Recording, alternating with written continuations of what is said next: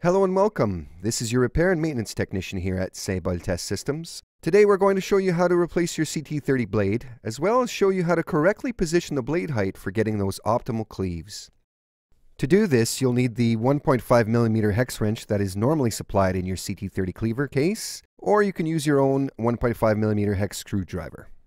Let's start this process by removing the blade cover, always being careful not to touch the exposed blade.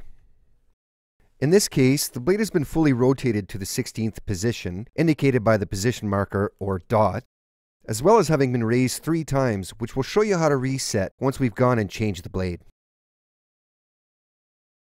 You'll need to ensure the new blade is properly aligned by making use of that marker, which will serve as a guide. The next thing we want to do is remove the FDB03 fiber trash bin, as well as the FCO2 fiber collector. Start by removing both screws, here and here. Unscrew them both until the threads have left the base, but leave them in your scrap collector. This will aid you in reinstalling the scrap collector during reassembly.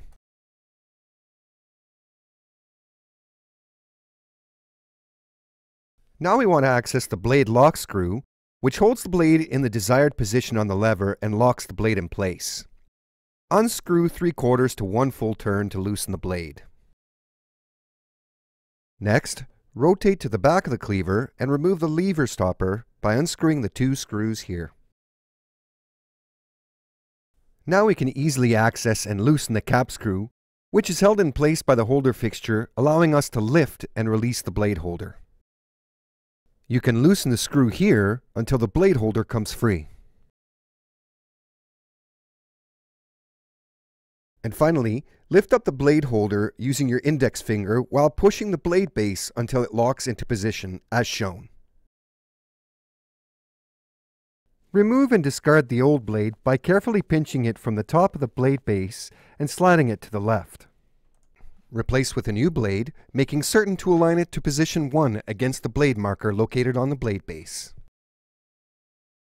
Lower the blade until it rests on the top base of your cleaver.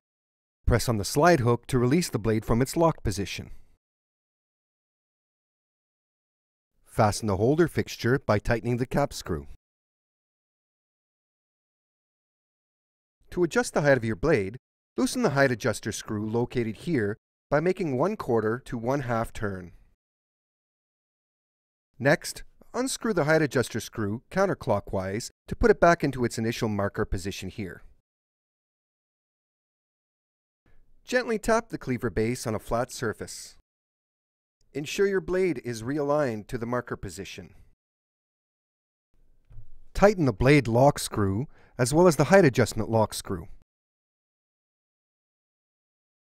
If the blade base no longer slides fluidly to the lock position, it is likely one of the 3 screws that is rubbing the interior of the cleaver base.